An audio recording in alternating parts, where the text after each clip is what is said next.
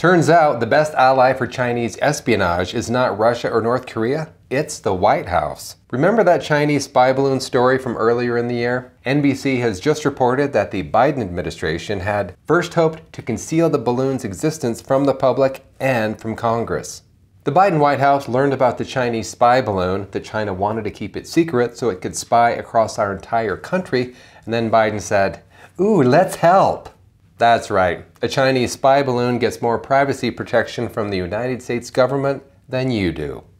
The White House responded to the report, saying that when they learned that there was an inflatable object from China that was spying on the United States, they thought it was Eric Swalwell's new girlfriend.